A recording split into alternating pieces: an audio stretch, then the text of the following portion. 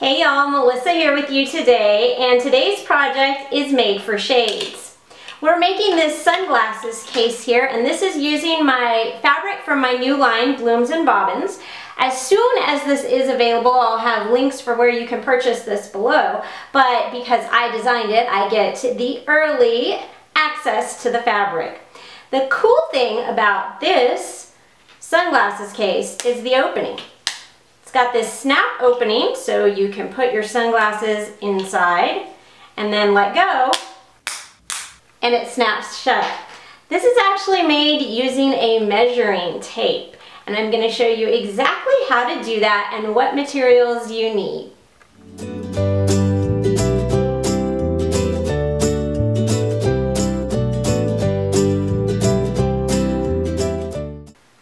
Alright, let's take a look at the supplies. So I have my outer fabric and my lining fabric. These are cut to 9 inches wide by 11 inches tall. And for the outer fabric, since I'm using quilting cotton, I have added fusible interfacing to the back of it. I also have the side tab here. This is 2 inches wide by 2 3/4 inches tall, and just like the outer fabric, this is interfaced as well. Have a piece of quilt batting that's going to be the padding for this case. This is 7.5 inches by 7.5 inches. And then I have my measuring tape. So when you buy measuring tapes, they can come in either metal or plastic outer casings. I generally tend to get the plastic ones if I'm going to do this because they're easier to take apart. Usually they're going to have screws on the back side, and you just use a little screwdriver, unscrew those, and the casing will come apart into 2 pieces, and then this is what's in the middle. You can see that I have put tape on this edge, and that's because the metal of the measuring tape here sticks out and it can be really sharp and cut you. So this is just kind of protective while I'm working on it. And then here is the actual measuring tape. Without the casing, this doesn't stay coiled. That's why I have it taped to stay on the roll for next time that I want to use it. I also have the little clip here. You can use this kind of clip to attach, or you can use like a lobster swivel claw type clip. Either one will work.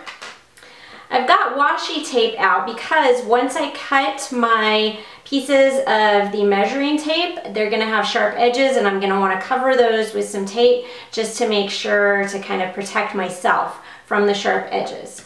And I've also got ruler and pencil and regular scissors. These are not my fabric scissors. These are what I'm going to use to cut the measuring tape. And let's look at how to cut the measuring tape. Because this already has inches marked out on it, it's really easy to just determine how much you need and cut it.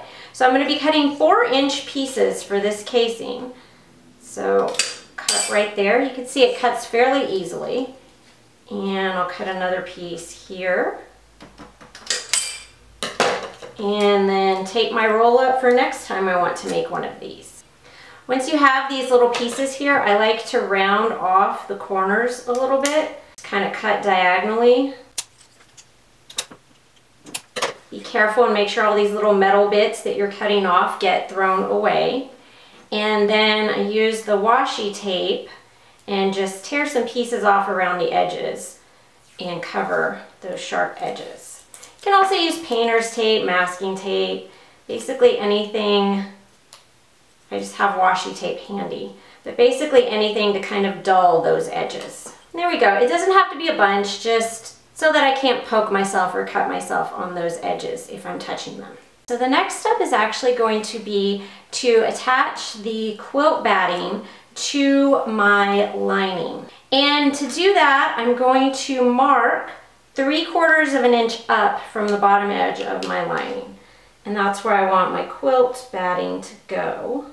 You can also use fusible batting or fusible like flex foam for this. That works really well too. So we're going to put this here, and I'm just going to center it.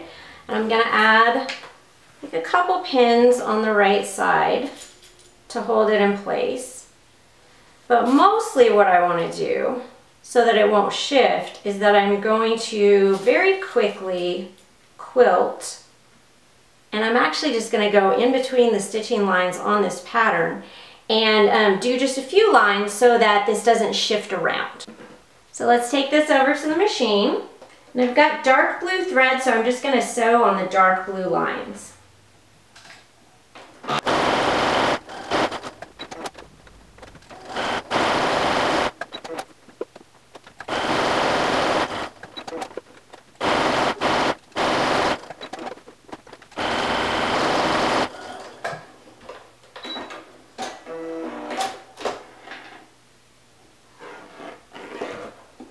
Alright, so here is what this looks like when you're done, and you can trim off all those threads.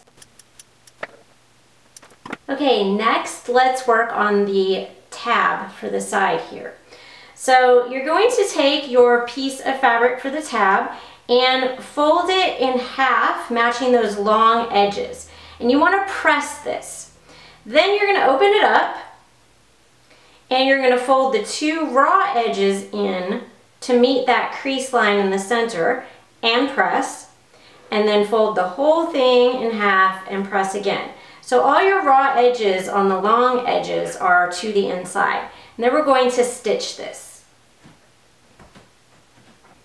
And when I am stitching something like this, it's going to have a very small edge, I like to hand crank my machine and make sure that the bobbin thread is pulled up.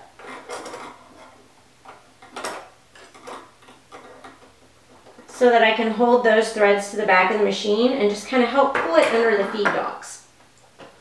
Also, because I'm going to be stitching right on this edge, I want to put my needle as far over that way as I want it to stitch instead of moving my fabric. This way my fabric has a lot of contact with the feed dogs under the presser foot, and I can still get a stitch right on that fabric edge.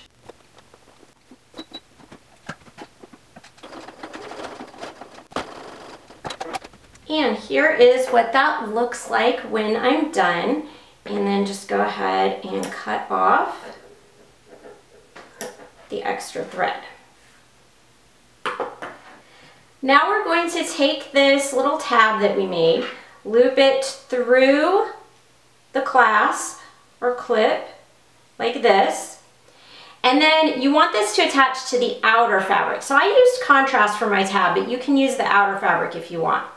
You need to measure on your outer fabric 2.5 inches down from the top and 1/4 inch in from the side edge. And that's where you're going to want to pin this. Okay, once you've got that done, then we are going to take this over to the sewing machine and we need to stitch this little piece in place. And back stitch over it as well.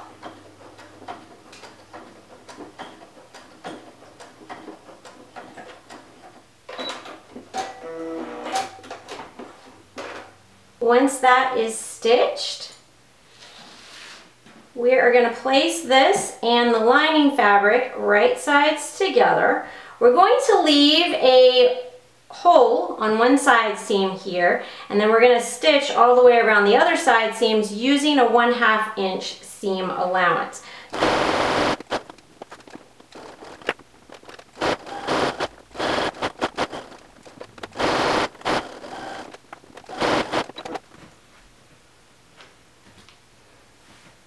And here's what it looks like when you've done that stitching and you've got a gap here. So now what we want to do is clip the corners so that we'll be able to turn this.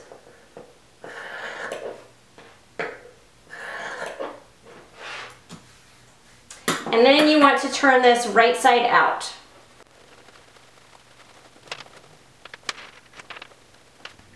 You can use a point turner tool to get all the way into those corners and get them really turned out. And I will have the point turner tool link in the description below the video. All right, here's what this looks like turned right side out. Now what you're going to want to do is blind stitched this opening close, and I'm not going to show that on this video. If you don't know how to do a blind stitch or a ladder stitch to close that up, I've got another video and I will have a link to it below that you can watch to close that up. And then after I stitch this close, I'm going to go ahead and take this to the ironing board and press the edges, and then we'll pick this back up here. Okay, y'all, once you have finished pressing and stitching up that gap, this is what it should look like. And side note, if you noticed earlier that the sewing machines were upside down, they were, and that was fixed while I was working on this off camera. So the next step is to make sure to put in the casing for the measuring tape pieces. So what we're going to do is we are going to fold this down, and you want to use your measuring tape piece as a gauge for how wide that should be, and leave yourself a little bit of room so that you can insert the tape and still stitch along that edge. And side note, this can be pinned to whichever side you'd like. So if you happen to want the outside of your case to have a contrast around the top, which I think I like the way that looks and I'm going to do that, you just fold this to the outside instead of to the inside.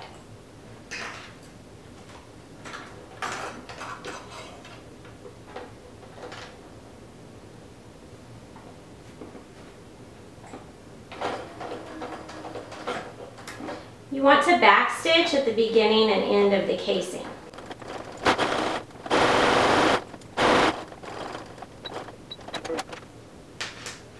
Once you've gotten to this point, then it's time to stick the two tape edges in. So just stick one in from each side and make sure that you've got a 1/4 inch on the edges where you're going to be stitching here. Then fold this in half, wrong sides together, and we're going to be stitching down those two open edges. Now, because this is a little bit thicker at this point, I like to use the clips instead of pins to hold this closed. All right, I find that it is easiest to start at that bottom corner, and just like we did when we top stitched, I'm going to put this under the presser foot. And like I did with the tab, I'm going to move my needle all the way to the right so I could stitch right on that edge but still have all the fabric under the feed dogs and the presser foot. Begin stitching and back stitch. If you have a self-leveling foot, this is a great place to use it. And if you don't know what a self-leveling foot is, I've got a video linked below to show you exactly how that works. Okay, double check your tape once you get up here because you will break a needle if you hit that tape with the needle. So go really slow here and stitch over. You're going to want to either backstitch on that, or what I like to do is flip this around and stitch it from the other side as well.